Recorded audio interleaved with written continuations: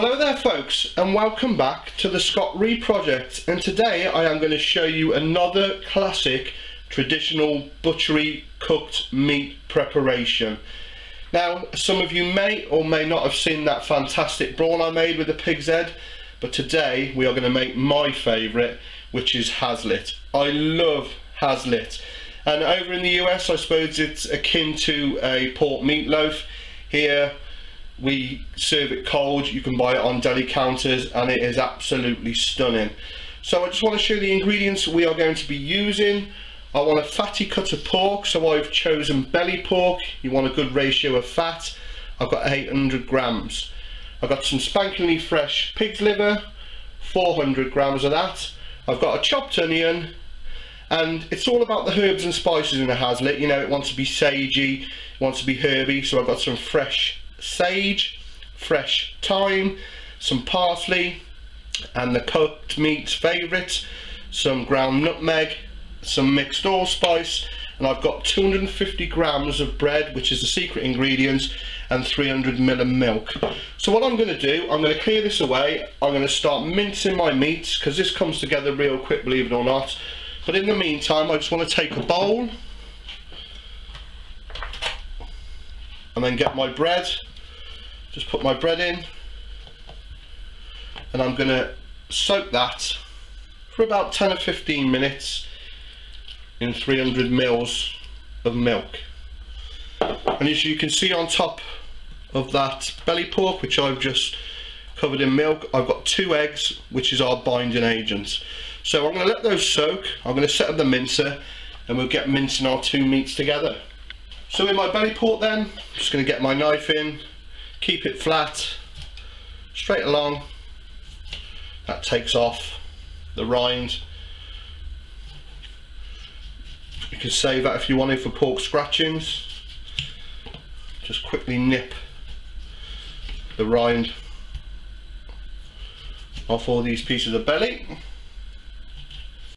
So what I'm going to do then is I'm going to put this through my mincer. If you get friendly with your butcher, get them to do this for you, because it can get quite messy. But a good trick, if you've got a home mincer, put the liver through first, and then obviously the pork will clean it up on the way through, where the other way round you might have bits of liver stuck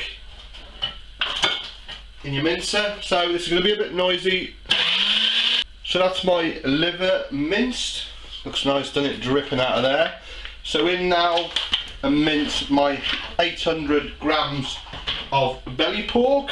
Bear with me a sec, let's do this. Do you know what, I really do love that mincer. It is one of the best things I have bought. Anyway, I've got my 800 grams of belly and my 400 grams of pig's liver.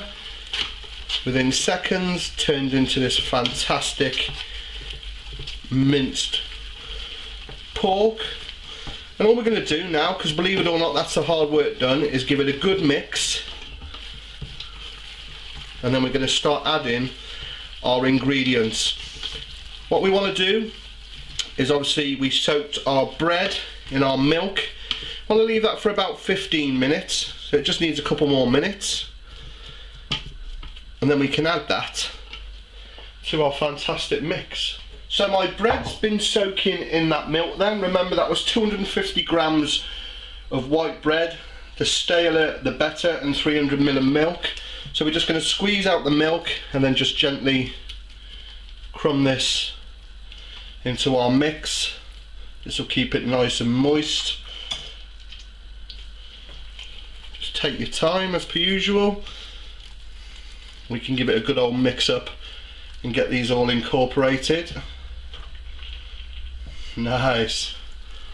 Always with things like this, you know, it's not the nicest preparing it, and I don't mean that in a bad way. You know, it's sticky, there's some strange textures going on, but you know, it pays dividends in the long run. So there's our bread gone in. We'll give that a good mix up. I'll get it on the board, and we'll add our herbs and our spices and our seasoning. So this is a traditional recipe from Lincolnshire, which is big pig country, and nothing likes pork more than sage. So Gonna get me some sage leaves, fresh, and obviously this is just gonna lift it now from, I mean it smells good now. Once we add these, it'll start taking on that lovely, almost sausage smell. And like I said in the brawn video, always with your seasoning, over season, because it really does mellow when it cools.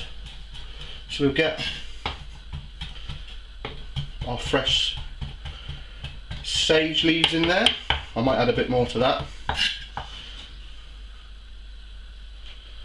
Put it in our bowl. We'll use our parsley, our thyme, my 2 eggs.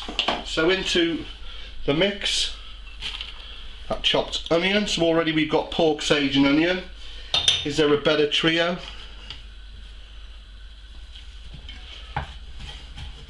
I suppose Rush are a good trio if you like that thing. So I'm just going to quickly get in some chopped parsley. I mean, you can add whatever you want at this stage, you know. Again, if you want to add your chilies or your paprika, whatever you want to add. Just going to tear off a little bit of thyme, not too much. Get that in there. And then it's time to add our spices. So into the mix, I suppose we'll add half a teaspoon of allspice, and then just roughly measuring nutmeg. We'll give that a mix up and see where we are. You want to give it a good mix up as if you were making sausage meat so it binds. But like I said, we'll be adding those eggs to make sure it sticks really well. What's that smell like now? Oh, beautiful. I am actually going to add a bit more sage because I like a sagey flavour. A bit more sage in. And then, this is the bit you've got to get right. Just when you think you've seasoned it enough, like I've said before, give it a little bit more. And today I am going to be using Maldon sea salt. Someone said on my brawn video, why do you use just normal salt? Well, to be quite honest, that's what's been used for years. But you know, I am going to try it with sea salt. I mean, it looks a lot, but it really does mellow. And then I'm going to add some pepper. And it's got to be quite peppery, this. So get that bit in there like that. It's just a case of getting your hands in.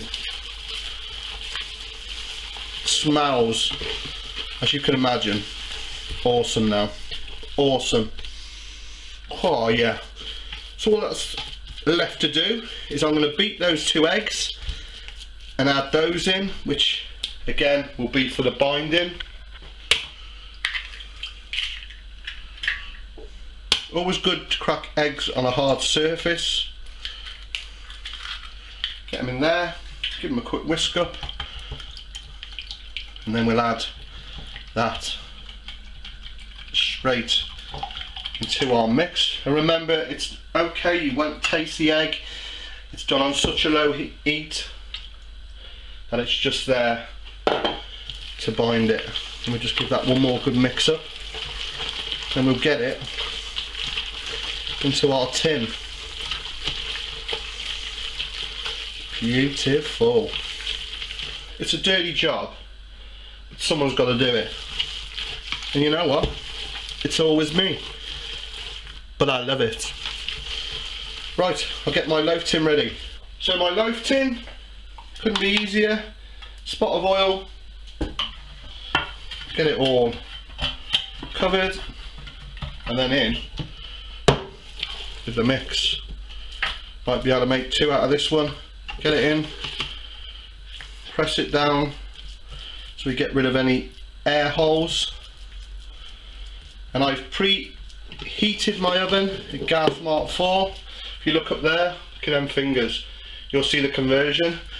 And we're going to initially cook it for an hour, and we're going to check the temperature, and then we'll see where we've got to go from there. But just get it nicely in your tin, get it flattened down.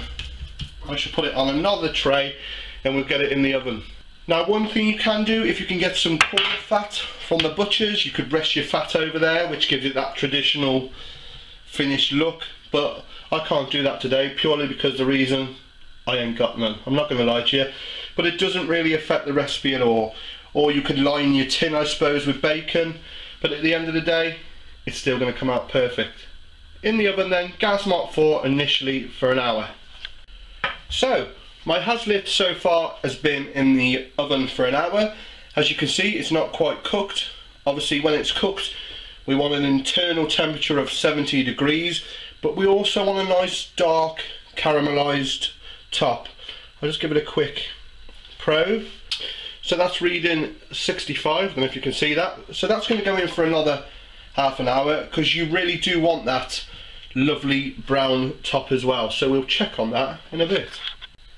So that's been cooking for 2 hours, and as you can see, looks fantastic. I can't wait to try a slice. First thing I'm going to do though, because I want to serve this cold primarily, is I want to, like I did with my pig's head, want to get some weight on it to push it down. I'll get my old school weights back on it, and we'll let that cool naturally in the tin, and hopefully in an hour or so we can give that a try, and I can't wait. Okay, this has been in the fridge for 3 hours. You can leave it overnight if you want to, but to be honest, I want to get in there, I want to take a look. So I'm just going to get my knife around the edges. If you remembered, I put a weight on it to press it. Let's hope this comes out.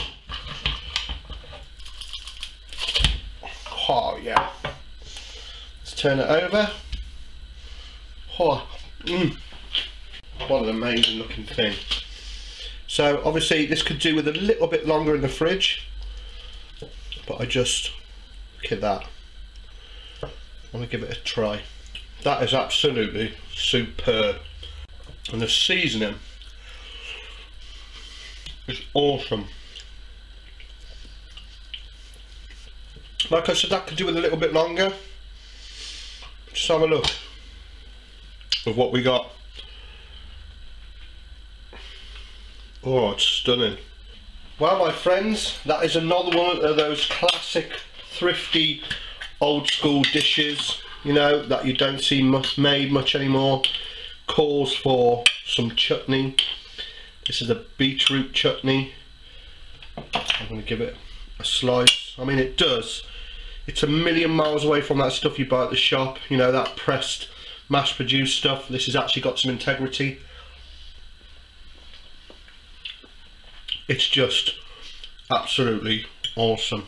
I'm going to have another bit of that. As per usual, if you've liked what you've seen today on the Scott Reed Project, please subscribe to my channel by clicking down on the right there. Also, follow me on Twitter at the Scott Reed Project. Follow me there and I can answer your comments. And I must apologise if I haven't answered all your comments yet. As you can imagine, I have a lot to get through, but I will get round to answering you back. I hope you've enjoyed that, another classic traditional butchery cold cut video. I'm going to get this down my neck now. Tell you what, I can't leave this stuff alone. It's like crack cocaine. Just remains me to say then, thanks for watching. See you again soon. All the best. Someone pass me some bread and butter.